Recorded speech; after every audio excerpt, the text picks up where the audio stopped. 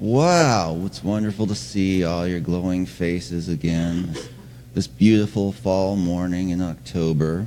October is a great month, I think. This morning I asked Mark if we could upload some special slides to the PowerPoint. And I said, surely there must be some way we can do it. And Mark said, stop calling me Shirley. So there's no special slides, I just made that.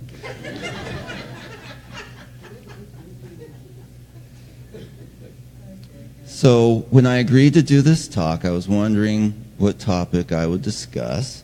So I was thinking about all sorts of topics. It seemed like the topics that really grabbed me, that really inspired me, were topics I'd already talked about. And I didn't want to just keep doing the same thing over and over again. So there I was, wondering what I was going to discuss today. And by seeming coincidence, as if there is such a thing, I was walking through public library, and this title jumped out at me, Super Joy, Learning to Celebrate Everyday Life. And at first I just kept walking past the book, and then I stopped and I said, hey, I could use some super joy. That sounds pretty good. So I checked out the book, I brought it home, and immediately ignored it for a week or two. And then when I did finally start reading it, I very soon saw that this is what I wanted to talk about, super joy. I'd never discussed super joy in front of all of you lovely people before. And so the author, Paul Pearsall, PhD, is a clinical psychologist, and he knows that some of his clients have what he calls super joy. Super joy is this continually renewing, overflowing joy that some people have most of the time. They have it in good times and in bad times. And the super joy, it makes them very hardy. It makes them very resilient against life's ups and downs, because this joy lifts them up in their difficulties just as it lifts them up in their not difficulties. I guess we could call their not difficulties their easies, right? It lifts them up in the midst of their easies and in the midst of their difficulties. We are expanding the English language today. And also people who have super joy tend to be unusually healthy. It's been shown that a major shot of joy is one of the very best boosts to your immune system that exist in the world. This joy strengthens your body and strengthens your ability to resist illness. So Dr. Pearsall starts with a case example. Now he's changed the names in here, but he calls her Claire. So at the time of writing, Claire was a woman over 60 who was a Holocaust survivor. She had been tortured. She had seen her parents and almost all of her relatives killed. And she'd spent most of the young years of her life living in the agony, the squalor, and the starvation of a prison camp. So by all rights, she should be weak, bitter, sick, and depressed. But instead, Claire is one of the most joyful women Dr. Pearsall ever saw. Claire's one of the hardiest women he's ever seen. Everywhere she goes, people notice her. They notice the sense of aliveness and excitement that she brings with her. So Dr. Pearsall asked himself a question. Why is it, or rather, how is it, that this woman radiates such spiritual strength when so many others had had their strength robbed from them? So he set out to investigate the answer to this question. So he studied Claire, and he also was able to find other people who had super joy, who were examples of super joy, and he studied those, and he found, lo and behold, that there are some commonalities between people who have super joy. But one of the things that came to his attention is that modern medicine can't really explain Claire and her extremely joyful spiritual nature? Because modern medicine focuses on what's wrong with you.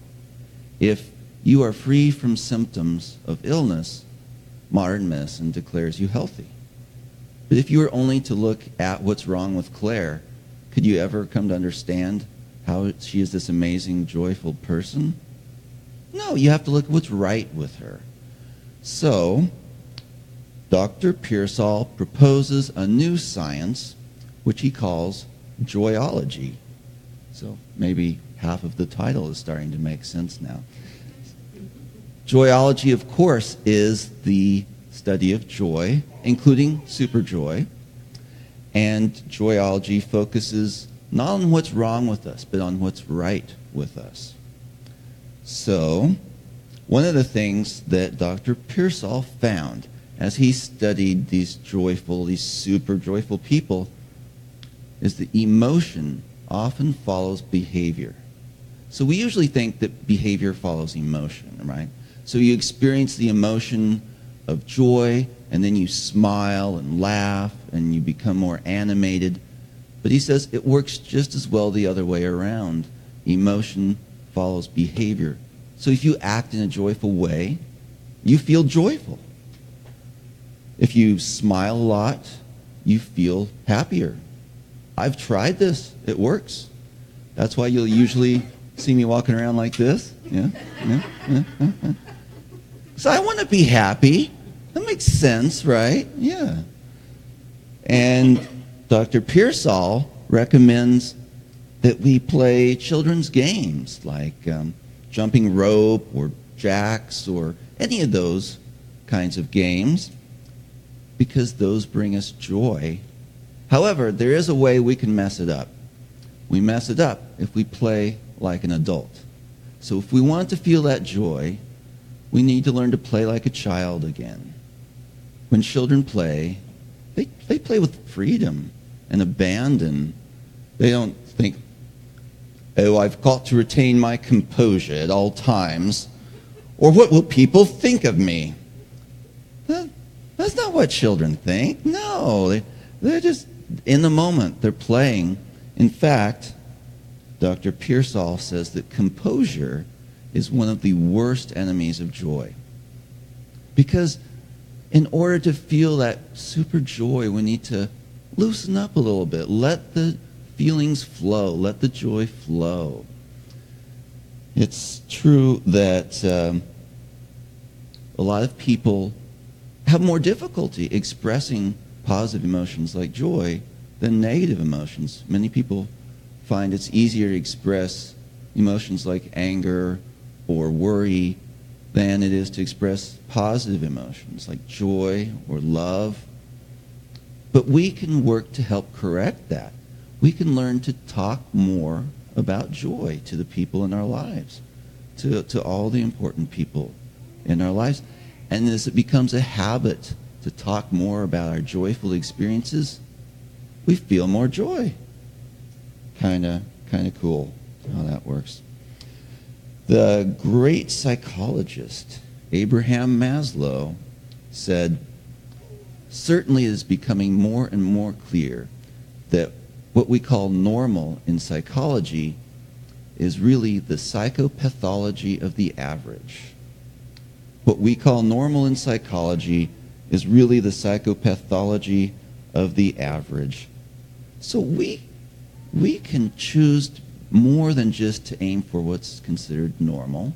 We can choose to aim for more than just being free from symptoms of illness.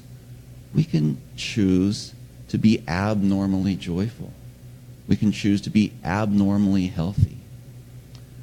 I like to think that I am a teacher by example when it comes to abnormality. I'm leading the way. Yeah.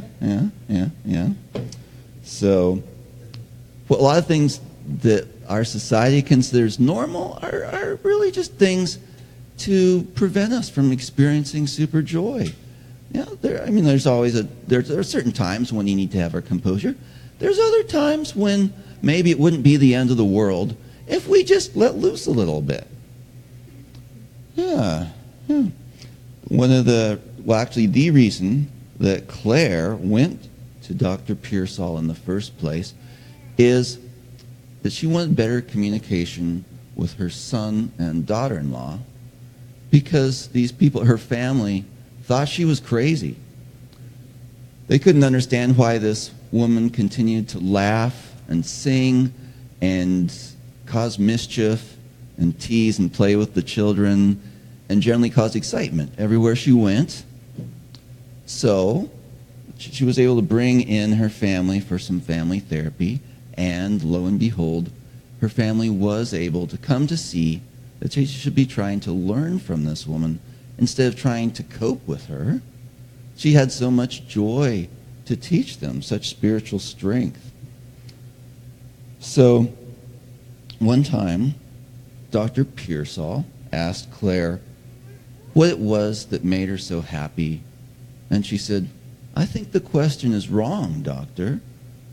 I keep wondering why everyone has plenty of time. I keep wondering why everyone is too busy to be happy, but seems to have plenty of time to be sad. It's just in me. I love life. My motto is, what's so important you can't laugh and love?" I read that and I thought, I'll tell you what's so important I can't laugh and love. If I don't keep pushing to the limit, Michelle's going to collect more Pokemon than me. And that's called losing.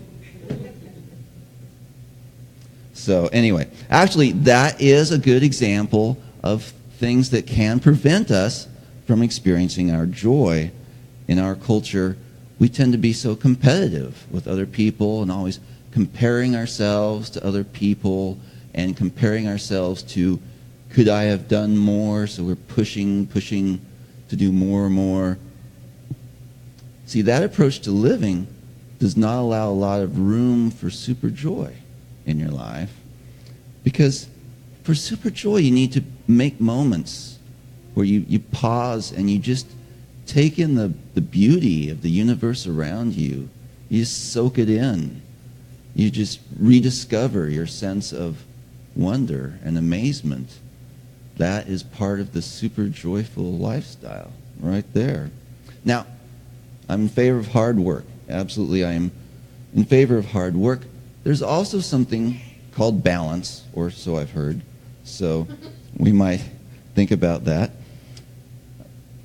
Dr. Pearsall says that many people have what he calls a Captain Ahab complex. Captain Ahab was the captain of the ship in the book Moby Dick.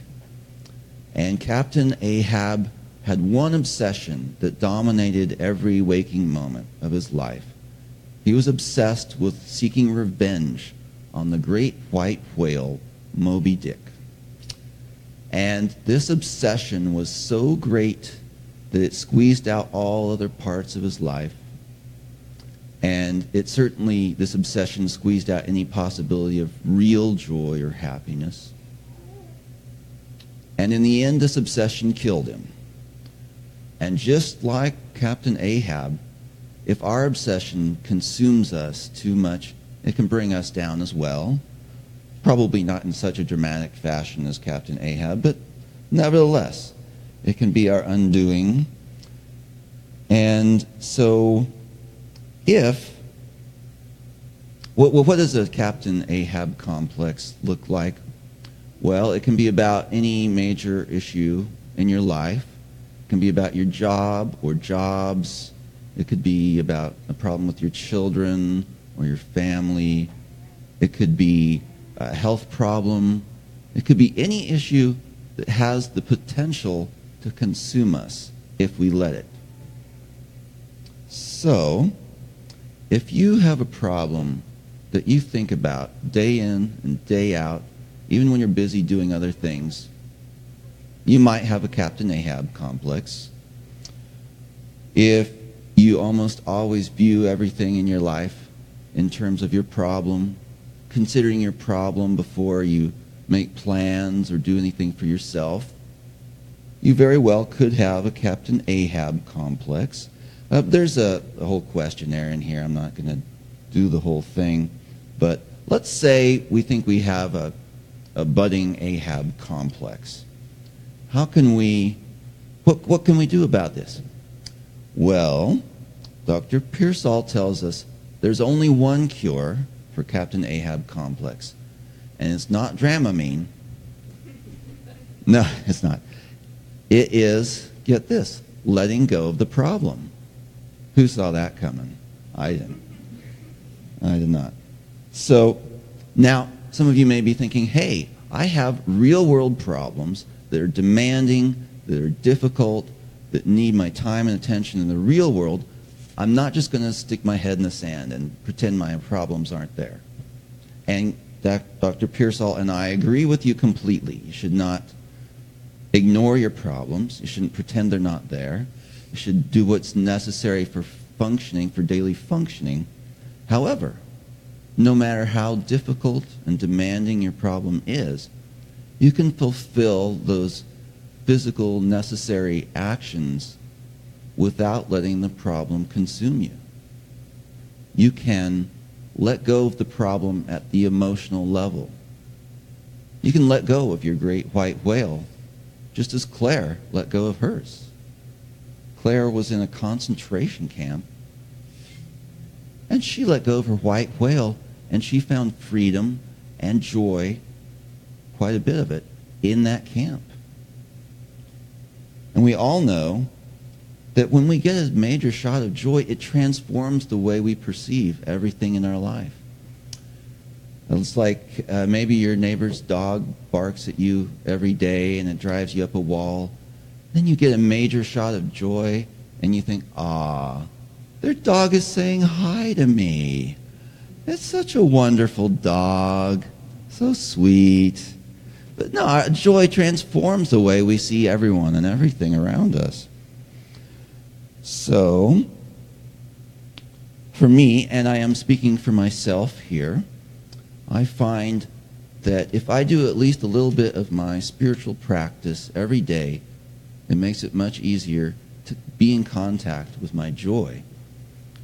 I would say that just as we have a physical self, an emotional self, and a mental self, we have a spiritual self that also needs nurturing.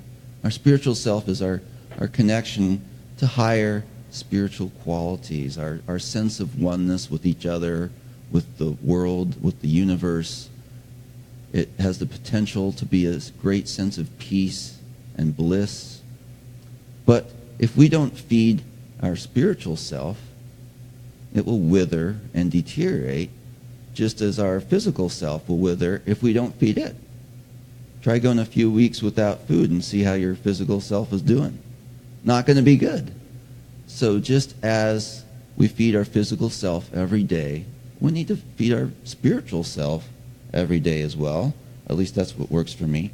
Austin, our very own Austin McNew, who's not present at the moment, but you all know him, he put it much better than I can.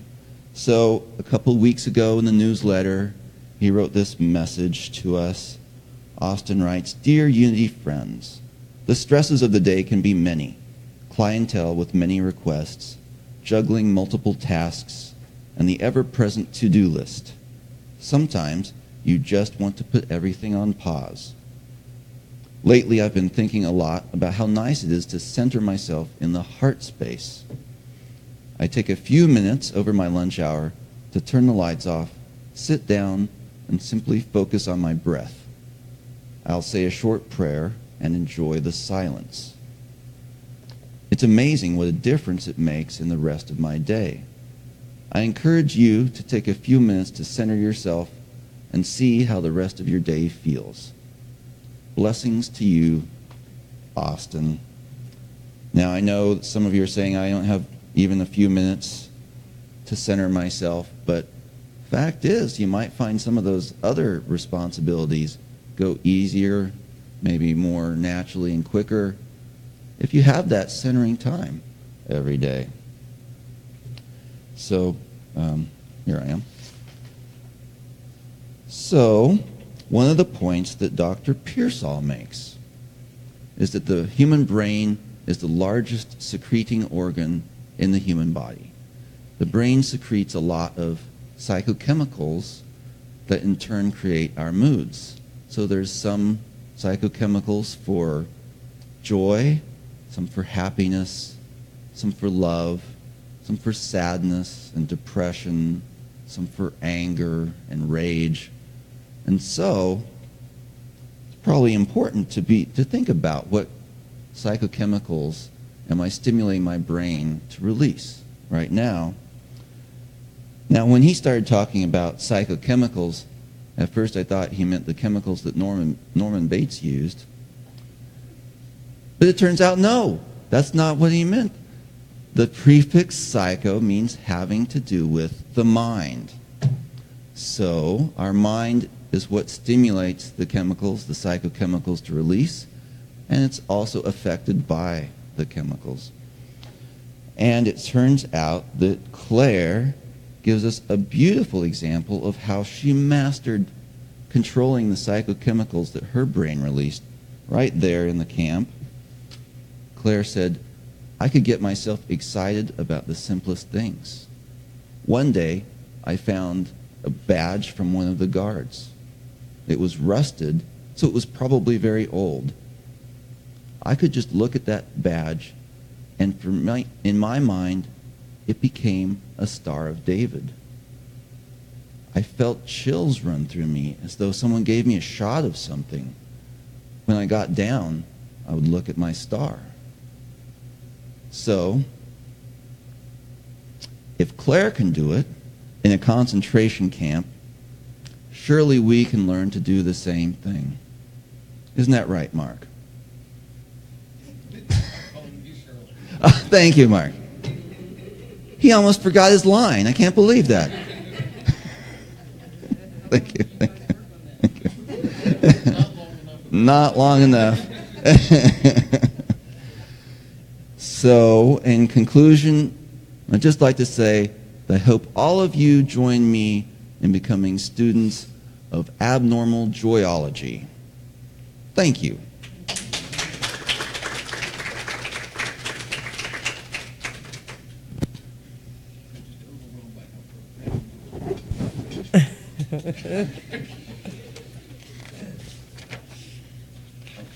Okay.